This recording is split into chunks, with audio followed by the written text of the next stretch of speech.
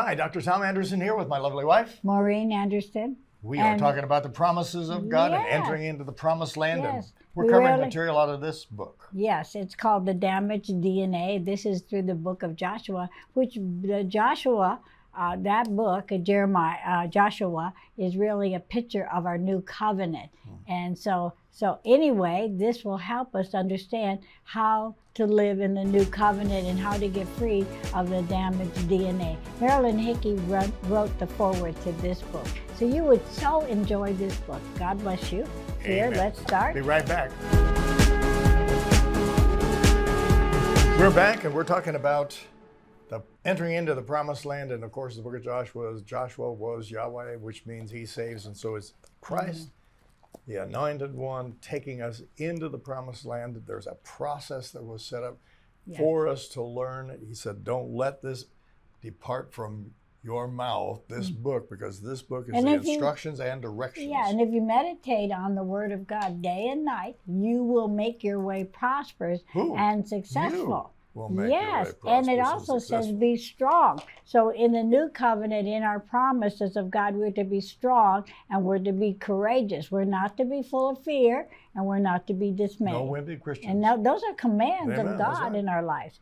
And so we're talking about now being courageous, and we've gone through so much, and we're just picking it up right now as they have just crossed over the Jordan, which is the destroyer, and the water had been abated all the way back to the city of Adam, which means the sin was cut off, all the way back. The enemy's power was cut off, all the way back to Adam, all the way to the present where they were, and all the way to the Dead Sea, the destruction of. So past, present, and future taken care of by the blood of the Lamb and the enemy under our feet. And now we're just at the point where God said to them, pick up the 12 tribes, one out of each tribe. We're to pick up a large stone and put it on their shoulder and carry it across on dry ground. And set that as a memorial, 12 stones, that would be a memorial that tells them, don't go back, enter into his rest, and no longer go back to the law. No, and that now you're entering into a new covenant. So the Old Testament was pictures of an outward working of the inward working now of the new covenant. And so we see that this is what it is that you die to the law. The Bible tells us that we die to the law. That's Romans 7:4, that we might belong to another, for him that was raised from the dead. And of course, we know we belong to Christ Jesus. And we bear fruit now unto God by the prompting of the Holy Spirit, not by the law. And so we see here that about the dust. You said that's no really dust fascinating, on because their when feet. the priests walked across and the heads of the tribes picked up the stones, they went and there was no dust on their feet. And it's critical because now the enemy is under our feet.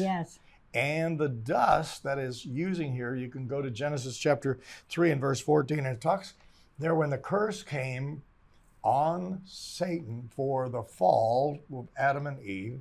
He said, you shall be cursed above the cattle and livestock of the land, which means they ate of life, and you shall eat the dust of the earth, which means you will eat of death. You will eat nothing alive. In other words, what in the ancient Hebrew it means that whatever man makes good for nothing now becomes what the enemy consumes. Yes, it consumes. That's his assignment in these days. And so it's really important for us to understand that. And then we go on to Gilgal. Gilgal is a wonderful place, not an exciting place for men, but it was the circumcision of the flesh. And all of the men were to be cut free from the past of Egypt and the wilderness. And this was a circumcision of the flesh, or all that happened in the flesh in Egypt to them, to the tribes, to them. But it was the picture of what it says in Corinthians. Paul said it is no longer under the new covenant. That it is no longer the circumcision of the flesh. Now it is the circumcision of the heart. And there's a cutting away of past stuff, which is in your book. It's in Romans 2:29. Says that circumcision of the heart in the spirit and not of the letter. And we see now that when God said to Abraham, it was Abraham was changing his name to Abraham. He said, you know, there would be the circumcision that would happen, and that was a covenant that was being made, a blood covenant, now that they had a covenant with God. Well, now we're seeing here that as they enter into the promised land, as they're going in, they circumcise. And so that is a picture now to us in the promised land that the circumcision of the heart by the Spirit of God, and that is in our covenant that we have with Father God, with Christ Jesus. We're in a covenant now with them. So it's the in Spirit the new that's covenant taking by the blood. care of the junk, Yeah. and not the letter of the law No. that didn't work anyway. No, it didn't work. Amen. And so this is what Gilgal was all about, and that preparation of the heart for them to take Jericho, which we talked about in the past. Yeah. But we're going to reiterate some of it just so you have a good understanding that Jericho was the tithe of the land. Yeah. And you know, you call this the footprint here of yes, God. actually. So what is this? Good. Thank you for reminding tell us me. about that. Where they entered in, just below on the River Jordan, they entered in on a small area that was the opening between Benjamin's tribe of Benjamin and the tribe of Manasseh, and it was the opening into Ephraim, or the area of Ephraim where Jerusalem is, and in the oldest maps. And it is the footprint of God, which is in the Torah, talks about the footprint of God. But the understanding of the footprint is it doesn't happen until we see the New Testament, that it is the church. It's the picture of the church, because it is, the center of it was Jacob, who slept on a rock, and after waking up from the rock, he saw the ascending and descending of the angels moving forward and after, and it was the picture of what Jesus said, on this rock I shall build my church. And he said, this is what you bind on earth is bound in heaven, what you loose on earth is loose in heaven. And so this was the picture, because when Jacob woke up, he said, wait, from now on I will tithe. I understand that the tithe looses what's in heaven and looses it to earth. Yes. But if you don't tithe, then it's bound in heaven and it can't get to earth. And people don't understand the power of the 10th, which is God's first name, which is what he added to Abraham's name, who was the first one to tithe in the new covenant. Yes. And it is the letters he added AH to Abram's name and called him Abraham, and Sarah's name, Sarai, became Sarah. And that is God's first name, or Yod, or or it is what we call, every time we stop and stutter and say people are calling on God, and they have no idea. Anyway, that is what AI, and then you can find it in Nehemiah, Isaiah, and all kinds. God added his name to so many. Yeah, and isn't this the 10th? Isn't the first name that means his name 10th? is Yod, which is the 10th letter of the ancient Hebrew, the tree of life. It's Christ Jesus. It's the anointing. It's the word of God. Yeah, and so anyway. That's a lot of, we just gave you a lot of information very fast. But nonetheless, from there they were to move through to Jericho and travel around it simply 6 times, once every day for 6 days, which represents leaving the law of 6,000 years of the existence. And on the 7th day, they were to travel around 7 times on the 7th day. And then everyone faced, if you can imagine, 3 million Jews standing and traveling all around, and the terror probably set up, and the tremors on the earthquake, and all of the stuff that took place at that moment when they all turned and shouted, 3 million Jews, they shouted, and the human voice took on power. The power of the speech. It is the picture of the power of human speech now for you and I to speak the word of God in power and bust down every wall, every stronghold, every mountain, change every single thing in your life is now been given to the power of life and death is in the tongue today. Yes, and so it's really interesting because it says this, it goes on to say life and death is in the power of the tongue. Yes, but also it says you shall eat the fruit of your speech. And so what I'm saying is what I will harvest in my life.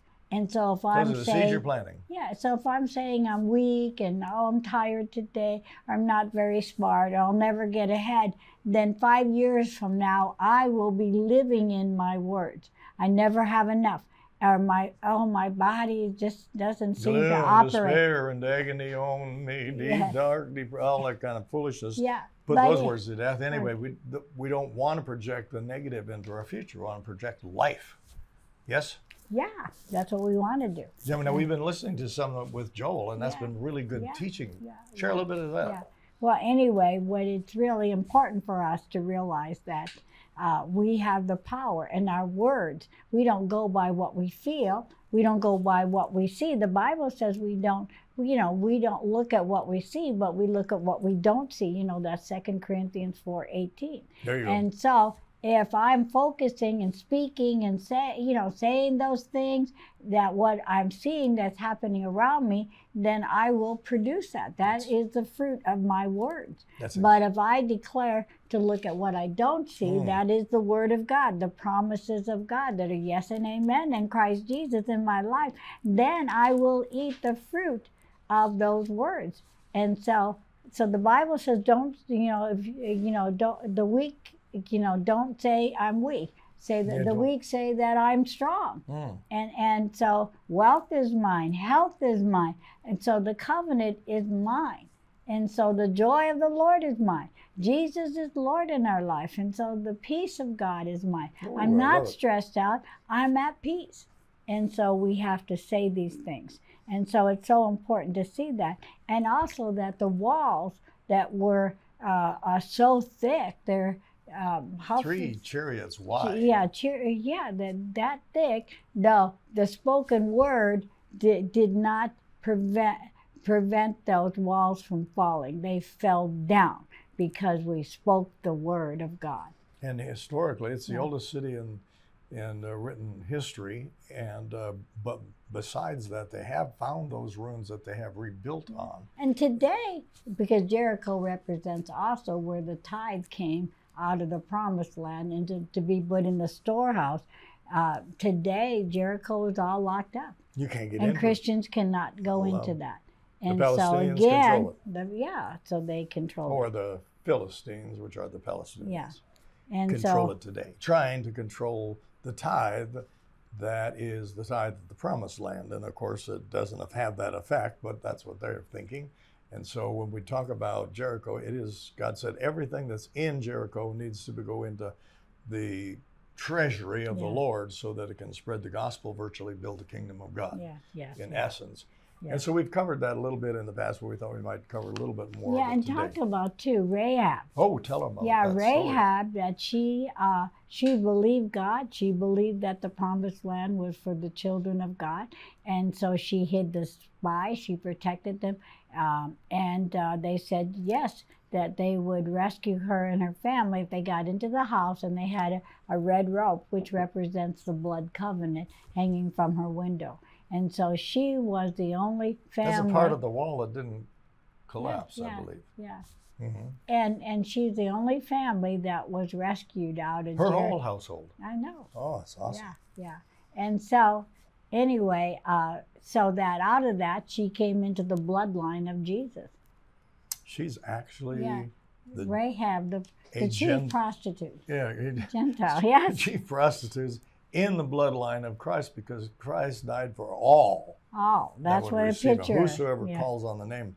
There is no limitation on culture, background, history, or whatever. Whosoever calls on the name. And we know that Jesus had the blood of the Father God, so there was no sin in his blood. Exactly. But it cleansed out any of the sins of the forefathers, cleansed that out. That's a good point. The power of the blood. Amen, because he had no sin. Yep. Absolutely. So then we see from that point, there's something that comes up next. Yeah. And what was that? They were sent 3,000? Yeah. Do you want to say AI? Okay, yeah. Yeah, that's right. Yeah, AI. Yeah, AI. I thought about AI, and since that's something new called artificial intelligence, I don't know how that applies here, but I've done some research in the Hebrew trying to find out information, and I don't have complete information on it yet to be able to talk effectively about what AI and how it's spelled in the ancient Hebrew and what it actually means. But it is related to the effects of Achan taking of the tithe in the city of Jericho. Yeah.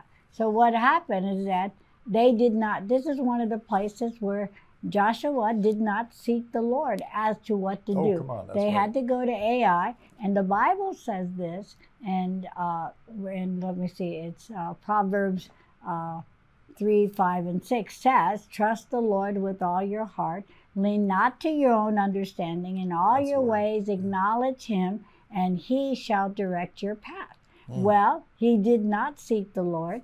He trusted in his own understanding. And so they said, hey, Ei is a small place. We can take that easy. Let's just send 3,000 men up there. Well, when they went up there, 26 or more were killed, and they were defeated, and they had to run back to Joshua in their defeat. Well, Joshua had no understanding of what happened. So he got the Ark of the Covenant, and it says here that, and so he just says here, let me find the scripture. And so he said, what happened? How come we didn't win? Why did we lose? And the Lord said to him, because of the sin of Israel, and that unless you deal with this sin, you are under a curse. Ooh, and you'll not proceed. So they had to find out what the sin, who stole articles out of the treasury that should have been for God in Jericho. And so what we find here, that they did their research and they found out it was Achan, and so they had to destroy Achan's family and everything to get the curse off of them, that they might proceed to take the promised land. And so there's a picture there. Seemed like he didn't ask the Lord before he sent him up. No. Had he asked the Lord would have said, no, wait a minute. You better wait. There's sin in the camp and you can't win. And so if he had done that, and there's a couple of times that Joshua doesn't follow the Spirit. When we don't follow the leading of the Spirit, and that's why we should follow the leading of the Spirit in everything we endeavor to do now in the new covenant, because he will lead us to life. He will not lead us to death. Yeah. Amen. Well, one of the things that I don't know. Well, we want to go into going back to Ai, if you didn't mind. Yes, let's do that. Talking about that. So after they got everything right, dealt with Achan, they inquired of the Lord now, and God gave them the plan, and they defeated Ai. And they took the king, and they, it was really interesting. This is what they did. But here's a picture again of the death, burial, and resurrection of Christ. And the king of Ai, this is Joshua 8:29, he hung on a tree until evening. So they killed him, and they hung him on a tree. And he was there until evening. As soon as the sun was down, Joshua commanded that they take down his corpse down from the tree. And so this is real important, because it was that if you hung somebody on a tree, crucified them at the tree, that they had to be taken down before the sun set, or there would be a curse on the land. And so we see that Jesus hung on the cross. And so the sins, like Achan was a picture of the strongholds that were in that place. And the king was that stronghold that would keep you in captivity. So when we're in the promised land, taking the promises, there are generational curses, there's iniquities, there's transgressions that are passed down from forefathers, or the things that we have gotten involved with that now keep us in a prison. They can be strongholds, they can be addictions, alcoholic addictions, drug addictions, sexual addictions, and we're held in that captivity. But what did they do? They took that stronghold and they hung it on the cross. Now tell them about what we were talking about this morning. Yeah. The power. The power of the cross. And what's happened in America, and taking down the cross, and churches that don't display the cross. Because it offends people, and that's ridiculous. It was designed to offend people. Yeah. So anyway, the cross, the Bible says this, and we see this in Numbers, where the people had sinned, and so there were snakes that were biting the people. Yes. And they hadn't gotten into the promised land yet, and Moses was running the crew, and so he went to God, help God, the people are dying, they're crying out. And God said to him, take a pole and make a bronze snake and hang it on the pole, and that when they look at that pole, that bronze snake on the pole, they will be healed if they look at it. Not everybody would look at it, but those that looked at it were healed. Well, we say this also in Colossians chapter 2, verse 14 and 15, and I'll paraphrase it. No, but just, you did good. Yeah, just paraphrasing it. Wait, I got it right here. Okay, I wrote it out. It says, and this is what it says, having canceled the charge of our legal indebtedness or charge against us. So where the law was written and held against us because we didn't, meet the mark of the law, it said he took it away by nailing it to the cross. So he canceled that was against us and nailed that to the cross. So our sins, the sicknesses, the disease, the curse has been nailed to the cross. That's what it's saying here. Really important. And having disarmed the power and authority, he made a public spectacle of them and triumphing over them by the cross. And so, as I see this, when I got hit with rheumatoid arthritis, crippling very, very fast, they said I'd be in a wheelchair within 6 months, and it's incurable disease. There's nothing they can do for you. And so, unless God does something, I'm crippled. And of course, it kills you. And so, ultimately, that's what it does. But anyway, when I would speak the word and I see myself running and doing skiing and doing things I couldn't do every day, I would do that and see that. But I also would see this rheumatoid arthritis hung on the cross, nailed to the cross. Couldn't come back. Nail it to the cross. Couldn't come back. And so the power of that, of course, in 2 months I was totally healed, and that's been over 30 years now. So the power of the cross. And so the cross is powerful. Paul said in Philippians 3:10, I want to know you, Christ, and the power of the resurrection and fellowship with your suffering. Well, when did he suffer? He suffered at the cross. Of course, he suffered in hell also. But fellowshipping with it, acknowledging that. The suffering was on the cross because that was and the flesh Bible says we're an heir of God and a joint heir with Christ if we suffer with him. Well, it doesn't mean I'm going to suffer here. It means suffering with him and meditating on what he went through to take my sins, my curse off of me, and acknowledging that. That's the truth. Yes. That's the truth. And so this is so powerful. So just think about for a moment, why nationwide, in some cases worldwide, there was a movement back in the 70s, 80s, 90s that it was important to take down the crosses because of its offense to other people, other religions, whatever it was. And this little 1% of people were able to influence churches to actually take down their cross. Now, the question I would like anyone with a common sense at all, why would they want the cross down? I mean, okay, it offended them, but what's the offense? What is the problem? Because the cross still has power. And you better get it back up. If you're a pastor and you don't have a cross, you need to get it back up. Yes. There's power, and people need to be able to take their stuff to the and cross. Look at the and cross. They need to look. There was a scripture that says that. Yeah, you got to look at it, the and they were healed. And realize the power of the what healing took in it. place on that cross. That's what offended them. That's what offended them. It has power, and they don't want that power in their life. They want to continue in their own sin and their own crap. Yeah. We got to get the cross back in America. It needs to stand in our courthouses. It needs to stand in our parks. It needs to stand in our churches. It needs to be everywhere that we can have it. You know, there used to be crosses in homes. They had places that they went to pray with a little cross. Get me on the subject here. But anyway, let's go. Power in the cross and the blood. Yes, and in the blood of course.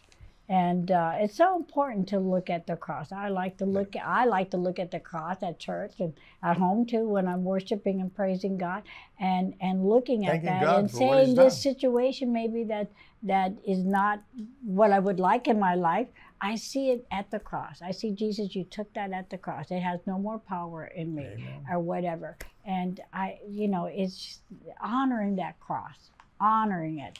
And then they took him down from that tree, yep. And he went into the entrance of the gate of the city, and then they raised over him all these heaps of stones were put on him at the gate entrance.